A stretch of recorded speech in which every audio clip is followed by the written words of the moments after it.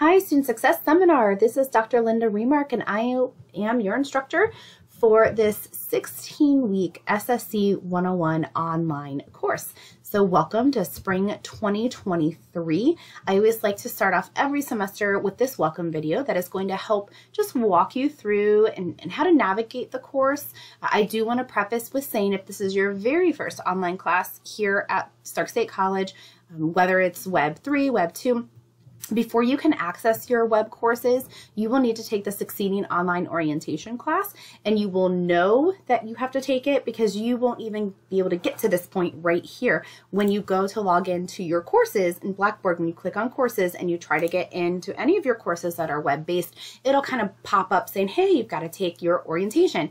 So please make sure you do that as soon as possible. Our courses do not open until January 17th. Spring semester opens on a Tuesday each year for the past several years because of the Martin Luther King Jr. Holiday. So just keep that in mind that you can take the orientation ahead of time. However, if you're watching this and you already have taken the orientation, our course still will not become available until that Tuesday the 17th. So anyway, again, welcome. This video is just going to walk you through some of the features of our course. Even though the orientation will kind of walk you through the general elements of Blackboard, I really wanted to make sure that you were comfortable with what our course specifically is going to kind of ask of you to do on a weekly basis. So let's jump in. So when you log into our course after your orientation is done, and you'll only have to take the orientation one time, it's 6 modules. Once you're finished with that, you're good to go. You're going to land on the Start Here page, and you're going to probably use this more heavily the first few weeks of the semester than any other time. So when you get here, it's going to just kind of give you an overview. It'll have your name plugged in there. And just to tell you like what the course is over. Then you're going to see our syllabi here. So the spring master syllabus and the spring class syllabus. The master syllabus is always going to open up in a Word doc. And this is just going to be a very general syllabus. It's kind of just telling you the course description, the general learning outcomes that this college course meets. The course objectives that we'll be talking about throughout the entire 16 weeks, talking about like learning styles and note-taking and diversity and different resources, some information on some policies, disability support services. So if you had like an IEP or a 504, or you have another academic need, this is a great office that provides kind of accommodations and support. And so there's information on how to get in contact with them there, some computer usage information, and some general student success resources. And I'm going to show you where links to those are available. So that master syllabus will be available all semester long. Right underneath that is the class syllabus. Right now, I'm recording this actually in December. But by the time our course opens up, this will be a PDF. Right now it's a Word doc because enrollment is still being kind of finalized. So therefore my office hours may end up changing. And then after I know and I've solidified everything, it'll open up into a nice, easy PDF for you to view. But this is our course specific to our class syllabus. So there are 2 sections in here, which means there's going to be approximately like 55-ish students inside this online course. It's 2 classes combined together. Right now, this is my information. Again, Dr. Remark. This is where my office is located on main campus, E244. This is my extension, and this is my email. I am very good at responding to email, especially the first few weeks of the semester when I know students are sometimes panicking or trying to figure out what's going on with their courses. I will also show you inside Blackboard how to get a hold of me. Now, these are my office hours currently. As I said, enrollment may kind of dictate a change in my schedule before the start date, which is still a couple weeks away. So that's why you might see a change there by the time between you watching this video and actually seeing the syllabus. This is our required textbook.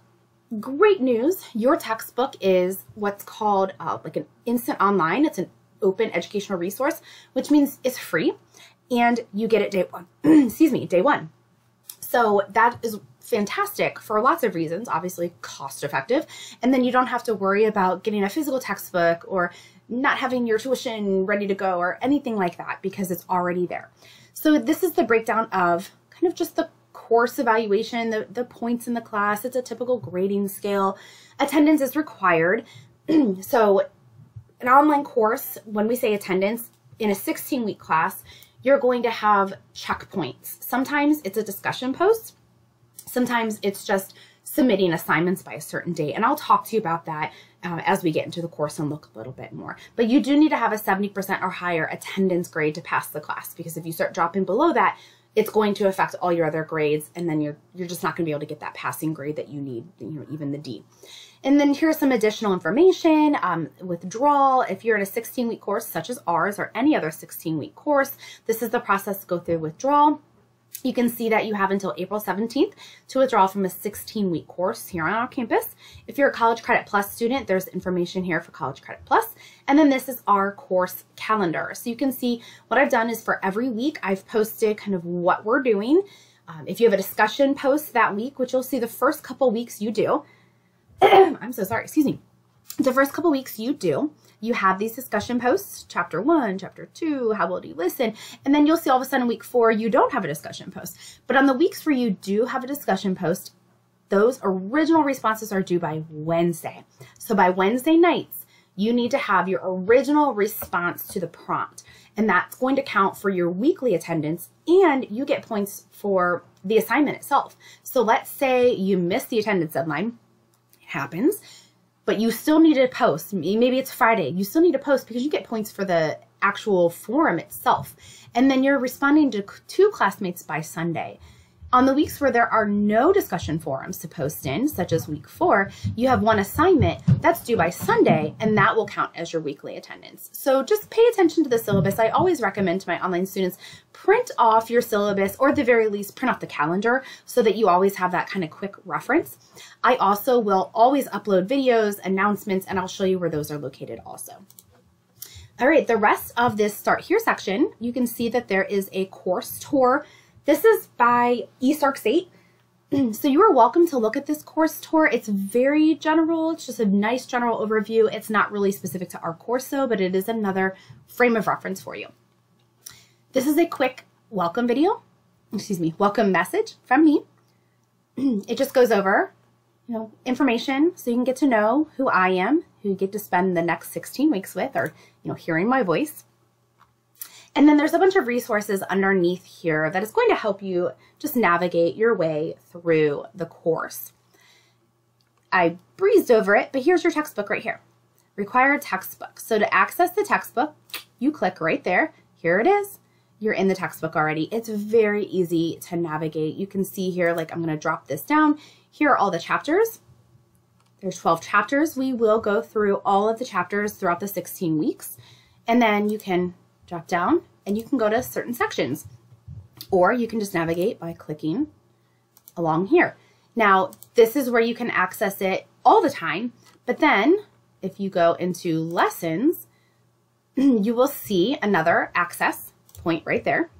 And then inside every individual week, there's an access for this specific chapter that you're working on. So lots of ways to access that. So that is pretty much the Start Here section. So again, the first couple weeks, you will probably be in here more frequently, checking information, looking at the syllabus, looking at some of this beginning information to help you understand the expectations, how things are going to be graded, if you have questions. Most of your time will be spent, however, in this lessons area. So when you click on the lessons area, again, there's your textbook access, you're going to see a couple things right away. Here's your syllabus quiz. So before you are ever able to open up week 1, which you can see week 1 is there, but it's not colored in because it's not open yet.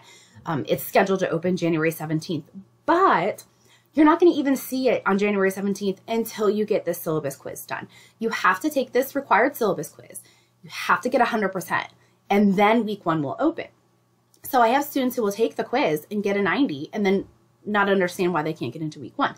You have to get 100%. So it's real simple. You click in the required syllabus quiz. It's going to say, begin. And it's going to walk you through just basically a series of true, false, multiple choice type questions that are related to your syllabus. So this is where you could definitely have that syllabus open, print it out, whatever you need. And then when you're done, you'll submit it and hopefully get your score. If you don't get 100 on the first time, go back and retake it and get that 100%. So it's just making sure that you're comfortable with that. After you finish that, that's when you'll see week 1 pop open. There's a muddy point. So this is a discussion forum. So you will click in here and you can already see I've posted. This is where you would think of it as if you were sitting in a classroom, raise your hand if you had a question. So this is not a place for you to ask me a very specific individual question like, what is my grade or how am I doing? That's a personal course message that you'll send me. This is if you just have a general question that you think maybe myself, because I do check these, or another classmate could answer. If you have a really general, like, hey guys, when is this due again? Or what link do I go to? So you can use this as the general question board. How you create a thread, how you create a post, you simply click create thread. Here's your subject. So maybe you just want to, question, whatever you want to label it. Type your question there and hit submit. That's all there is to it. And you're going to use that all semester long for your discussion boards. If you want to go in and respond to someone, just click on the name of their thread and then click reply. And then reply and hit submit. Pretty straightforward, I think. It might take you a week or two to kind of get the hang of it, and I will go over it, especially on the weeks where you start to have assignments with discussion boards. But again, it's real simple to go in, click on the name of the board, and just hit create thread and start getting your discussion board in there. Also in the lessons area, you will see, excuse me, you will see your student services assignment. I will definitely talk more about this as the actual weeks progress. As of right now, the one thing I'm just going to let you know is that there is a student services assignment due at the end of week 16. It is a workshop that you have to attend. And I'm not even going to go into detail too much with it right now because the workshops aren't even uploaded. Here it's December 31st as I record this, and we still have 17 days before the first of the semester. So they do not have all of those workshops uploaded. So I can't necessarily take you to those pages yet and talk to you about the options. But this does go through how to register. So just a real general overview between now and the end of week 16. So we're talking, beginning of May. You are going to attend a workshop. And when I say workshop, it could be an in-person or it could be a Zoom. Either one is fine. You're going to attend one of those, and there's a whole list. There'll be things about, research. There'll be things about anxiety. There'll be things about student services. You can click on one, and I always recommend students to register as early in the semester as possible and even have a second as a backup because sometimes, your work schedule changes or something happens where you can't make the original one. You'll attend the workshop. They'll give you a certificate, like a PDF certificate, and that's what you'll submit. I will talk to you more about this all semester long, but I just want to plant that bug in your ear that you have a workshop assignment. I want you to register for it as soon as possible, and I will tell you when you can start registering so that you can have that in your mind. Then you will see, again, I have all the weeks there. They're not going to open yet, but every week we'll have a folder for your videos and then a folder for the actual work. I'm not going to go into a lot of detail with week 1 yet. That's going to be your week 1 video. But you can see when I click in week 1, there's my lecture video. It goes over the chapter for week 1. And then underneath it eventually will be the assignment video. So you know exactly what assignments are going to be expected of you in that week. Then in the actual week 1 folder, and all of the weeks are set up in a very similar way. You will see, like, here's all the things you're going to have to do this week. Here are the actual assignments. Here are the materials that are going to help you. And here's where the actual work is going to be done.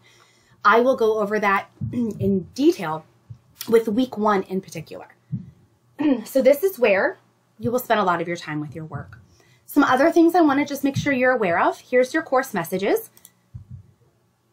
Here's where you would send me individual questions. So if you had a question about your grade, if something's not making sense, if just a general course question, you're going to go to create message, click to, scroll all the way down, find me, highlight my name, click over, and then go ahead and put your subject and then your body of your message and hit submit. I will see those. I'm in Blackboard multiple times a day. I also get like an email saying, hey, you've got a message. So that is a good way when you're right inside the course to get a hold of me. You can also contact me through my Circ State email. Equally easy. Anytime I have anything to say to you individually or the entire class, I will send a course message. I also upload announcements, so you can see I already have announcements for week 1 in here. So these announcements, this one is loaded to go right at 12:30 in the morning, Tuesday, January 17th. It's going to have links to any videos that you need. You can see this lecture video link is already there. I'm going to have a link to this video right there. So you can check the announcements. Anything I send as an announcement, I also send as a course message. So you're getting it a couple different ways. So make sure you check your announcements page. Here's the course calendar. So I'm going to click over to January. You can see that along with your syllabus and your announcements and your course messages and the videos, you also have a calendar that's going to tell you when everything is due. So you'll be able to click right in there and see. So just check the calendar if you prefer to do it that way. You also have constant access to your grades. You can click on the My Grades area and go through and look to see how are you doing? Are you missing anything? Is there a little blue bubble that says in progress? You need to go back and make sure you submitted something. So that's a great way to keep on top of everything. The rest of this is all just general resources that you might find helpful, like a quick access to the digital library. Maybe you need to get to the help desk, whatever that might be for you. So that's a real general overview of Blackboard. I do want to make sure that you're comfortable with it. I'm so sorry. So please take some time, obviously watch through this video, click around, get to know the course. I also like to point out really early in the semester, the Stark State homepage, under info for current students, here we have a lot of student support resources. So if you are already looking, maybe you need to get in touch with the Disability Support Services. Here's their information and here's a link directly to them. Maybe you want to start getting the Student Success Workshops. It has a little bit of information there, testing center information. So lots of different help resources. And I will reference this page a lot during our semester to make sure you know what you can go to, where you can go.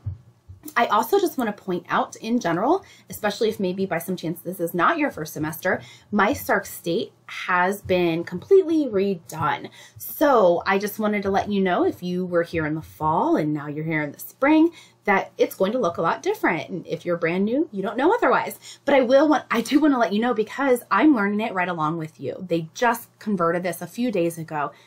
So as we go through the course and there's things that, might be different, or I might have to pull up a help document for you, just be aware that I'm also learning in the first couple weeks of the semester how to navigate it also. But this is the new My Stark State portal. And this is where you'll spend some time going through, to register. There's academic support, there's student support services. You have your My Stuff, where a lot of you will go to register for classes, look at your payment, all that kind of stuff is right there in the new My Stark State. But I will work with you all semester to kind of just get familiarized with this My Stark State portal, especially if you were familiar with the old version. All right, so I hope this is helpful to you. I will be back soon with your week 1 videos. Make sure that you get your orientation done so that you can jump right in on day 1 and start to get to work on that syllabus quiz, getting familiarized with the course, and then hopping into your week 1 work. As I will say all semester long, please feel free to contact me, call my extension, send me an email, send me a Blackmore message, whatever you need, especially these first few weeks of the semester, and have a great start to your spring 23. Bye.